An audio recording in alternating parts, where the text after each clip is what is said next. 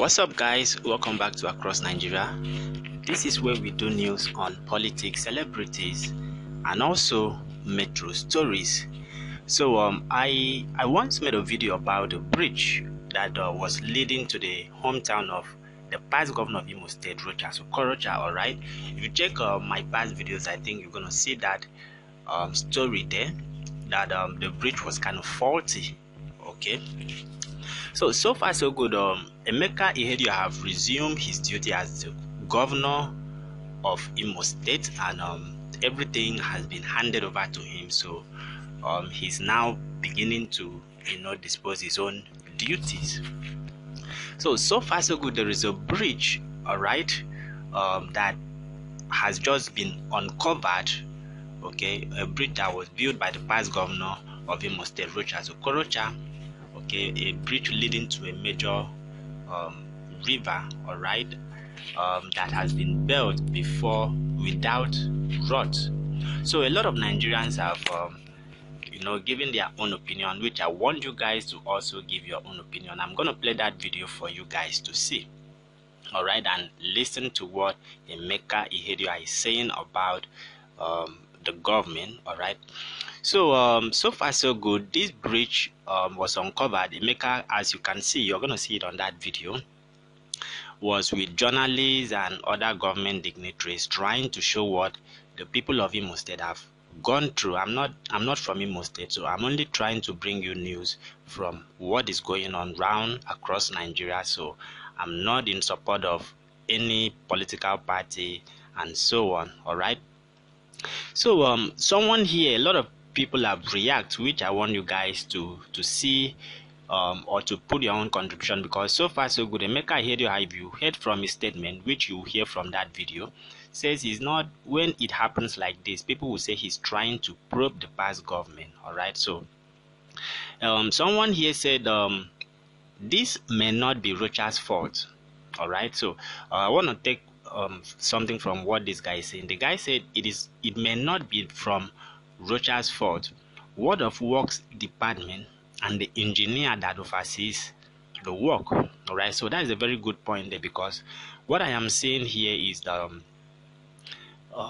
irrespective, I'm sorry about that. So irrespective of what people talk about Rochas Okoroha, like I said, and I'm always saying it, no matter how you try, you cannot please everybody. That is just the fact about life. No matter how good you are, don't allow anybody to deceive you. So it's always good you do something not to please people. So no matter how good you are, you cannot please somebody, and you can always be replaced no matter how good you are. So someone here said this may not be Rocha's fault.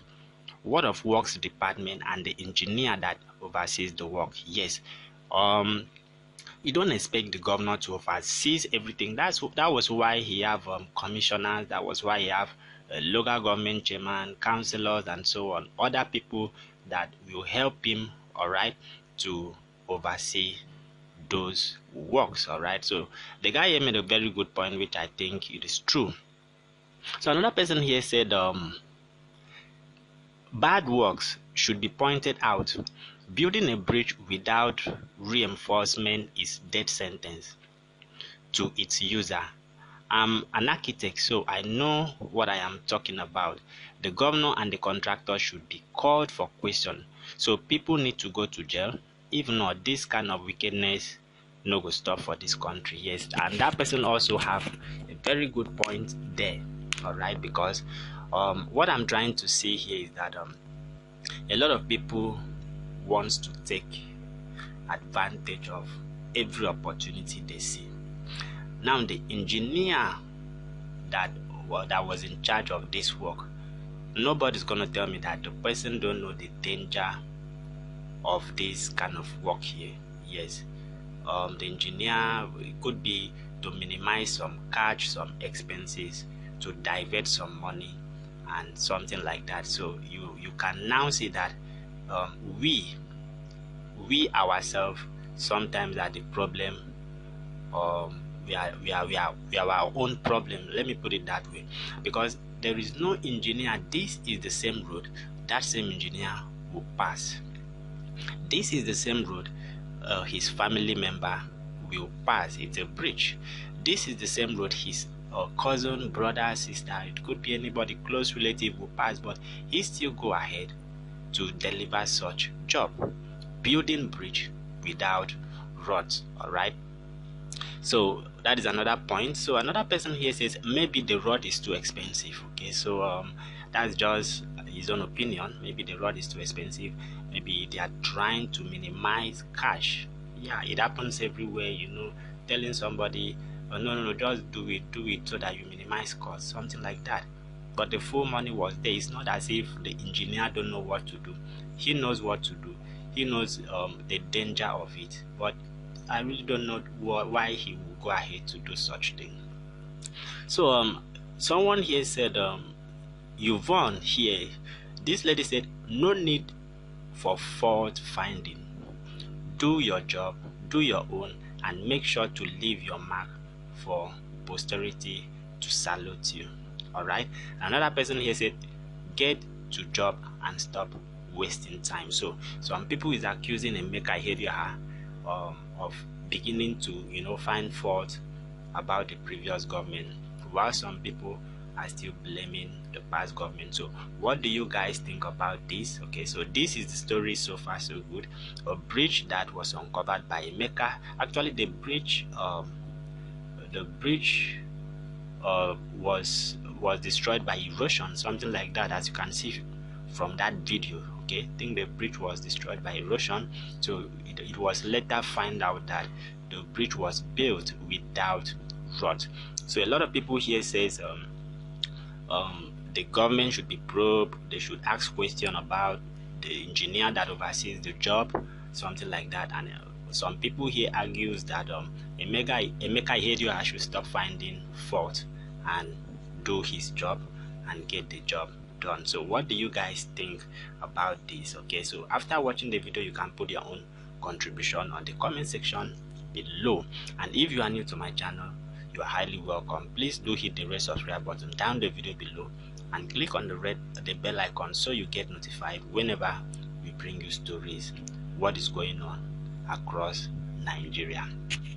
And let me use this opportunity for those of you that want to start a YouTube channel. There is an online training about how to start a YouTube channel, how to make passive income posting your videos, just like my YouTube channel here, posting videos on YouTube. So the training is all about how to create your videos for YouTube. You can also use your Android device to create this video. So this video, I'm actually using my phone to create this video. All right, so the training will cover how to use your phone, create videos for YouTube, how to post your videos on YouTube, how to make your video goes viral. It's not just about posting videos on YouTube.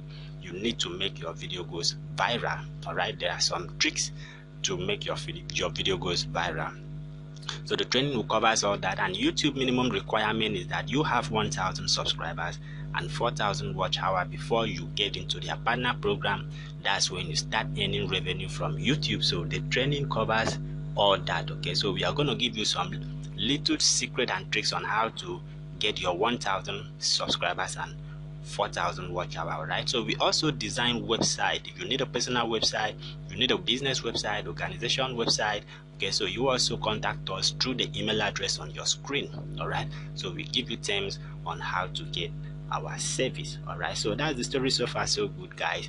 Emeka.ihedioha uncovers a bridge that was built by Rocha's administration without roads. That is a death sentence. Believe me, guys, I'm not in support of it. It's a death sentence. And that is it. If you have anything to contribute, you can put it down in the comment section below. I still remain across Nigeria. I will see you guys in the next video.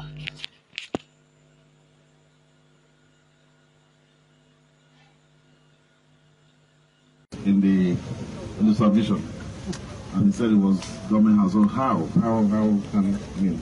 Actually, the method in which the government was run was such a way that when direction is given to be paid, we pay without asking any further questions. Is that the right thing? It's not the right thing, sir, but we act on direction. Madam, you were a civil servant. You're a civil servant. Yes, yes. And you took oath of office. Yes, sir. And you know, what is strange to me, what is very strange to me that there is no, I've not cited any iron rod. I've not cited any road, and this is a bridge. That is what I consider, that's what's very strange to me. Yeah. I've not cited any, even here. Yeah. Well, certainly there's no road here, but that is what is strange. Yeah, it is. Because you see, you are putting a bridge across a major river, and without any reinforcement at all. Yeah. Journalists, I hope you are seeing. Yeah. Tomorrow people will say ihedioha wants to, that I'm probing. I am not, but you can see what we are going through. But the permanent secretary was then, could have at least, even though the discovery did not pass through him, could have come to check if the exercise done, if it is the right thing. Because mine is to do payments, his own is to come and verify. As a professional, as permanent secretary, he has a responsibility. Exactly, sir. I've asked him question through the head of service, he has responded to us. But I've also asked you, he now told us you paid on the authority of the governor. Yeah. Now my worry is the propriety. And I said whether it conforms with civil service standards and who does it. Madam, look at this. That was when we visited the new government house. When we visited, you were with us. We saw a major crack on a building that is supposed to be housing the governor. And at that point, I said, look, wait a minute. Let's get structural engineers to go and look at it so that you don't have calamity midway. But it's important for